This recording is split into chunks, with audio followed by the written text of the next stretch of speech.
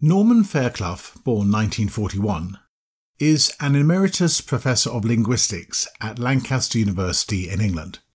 He is one of the founders of critical discourse analysis, CDA, as applied to sociolinguistics. CDA is concerned with how power is exercised through language. Critical discourse analysis is an interdisciplinary approach to the study of discourse that views language as a form of social practice. Norman Fairclough assumes that any case of language is a communicative event. He has developed a model for critical discourse analysis. The model consists of three categories, in this model called dimensions. The three dimensions may be summarized as follows. The first dimension is called text. Text can be speech, writing, images, or a mixture of all three forms of communication. We call this an analysis at word level. The second dimension is called discursive practice. Discursive practice involves production of texts or constitution of texts. Here, the analysis takes place at the text level. The third and last dimension is called social practice. Social practice is about standards of society or the organisation. In effect, social structures. Here, it is an analysis of what we call the norm level. Fairclough's analytical approach assumes that language helps create change and can be used to change behaviour. Language becomes a power tool. This is what is meant by discourse analysis. Now let us look at some examples of the three dimensions. The first dimension is called text. Discourse is the collection of words and characters we choose when we write or speak. By choosing certain words, we show our attitude to the subject. Let us look at some explanations. For example, my neighbour was an old witch, or my neighbour was an old woman, or my neighbour was an old lady. In the choice of witch, woman or lady, I express an attitude towards the neighbour. When we choose our words, we express an attitude. Whether a person is a terrorist or a freedom fighter depends on our view of the action that has taken place. Discourse is about language as a community. The words we choose make us feel that we are part of a community. A person who is from a different point of origin may for one group be a stranger, for another group a foreigner, and for a third group a refugee.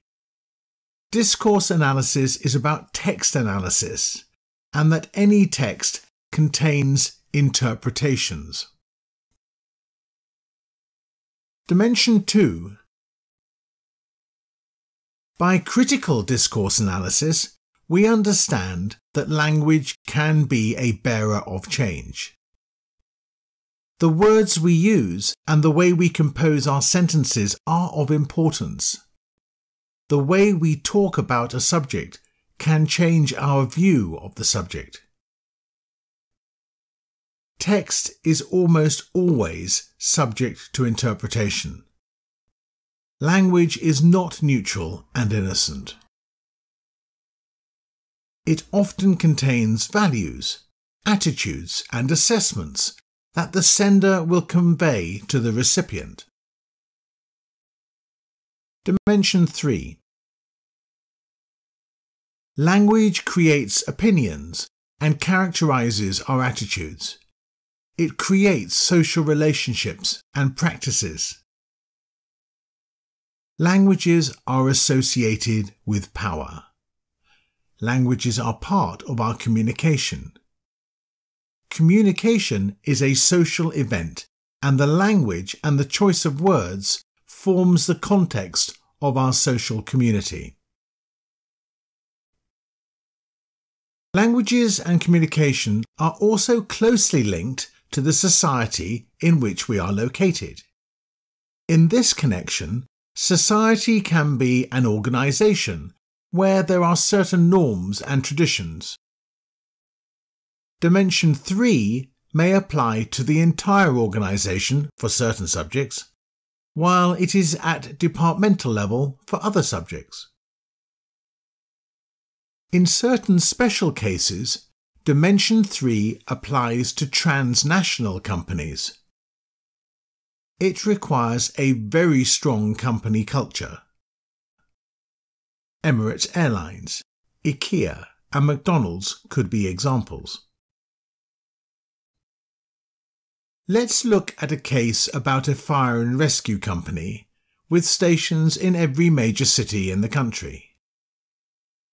The country in which the stations are placed has a low context culture. The company is more than 100 years old, and there are lots of traditions in the company. One of these is an annual New Year's speech for the employees. The speech is read by the local leader at the New Year's parade at all stations at exactly the same hour. The speech is also subsequently included in the staff magazine and posted online on the company's website afterwards.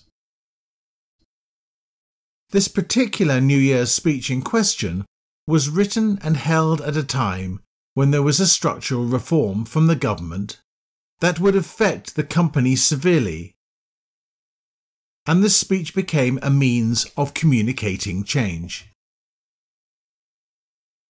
It was a reform to the framework for the delivery of public and private services, where the company in future would compete with other companies for their services, where they had previously had a monopoly.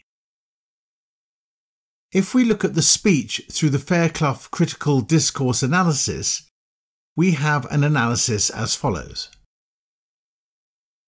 The CEO has chosen to develop a speech that is unifying, encouraging, paternal, and which also includes attitudes towards how the company should be regarded by the employees. The CEO is the sender of the speech, and the speech is an expression of how management views this structural change. Here we will look at a few word choices in the speech, the word level that shows something about the intent of management and its translation. We proceed with dimension 1 of the model, word level. Talking to employees can give a picture of a solemn and old-fashioned ritual in the company, with words like tradition, believe, and the past year. We have a stable and old business in front of us. Later in the speech, words such as deep thanks to the employees, the CEO appears to be humble. It gives both a recognizable tone and is partly family-oriented and educative. We get a picture of a very traditional company with a management that sets the agenda. With sentences like, "We are not here for our own sake," and "because there are some people in society who need us," and later in the speech, "But we must also be aware that others do better and help cheaper, so our entitlement is no longer applicable." Here we have management's view that the firefighters and the paramedics of the company work out of idealism and as heroes, as in the first sentence, "We are not here for our own sake." And the next sentence, we must also be aware that there are changes on the way, and it is no longer enough to be an idealistic rescuer. The words, and the way the speech is written, is what we seek to understand by analysing the text, and thus Dimension 1 in Fairclough's model. Dimension 2. The discursive practice in the New Year's speech is the way it is produced. The form, thus speaking and not writing. Also, the author of the speech draws on other discourses in the text. This is to say whether the author may have borrowed passages from other speeches. For example, the Queen's New Year's speech, as when the Queen says, "A society like ours would not be able to function if there was no one who stayed at their post to ensure peace of mind for all of us on New Year's Eve. We wish them all a Happy New Year and thank them for their efforts."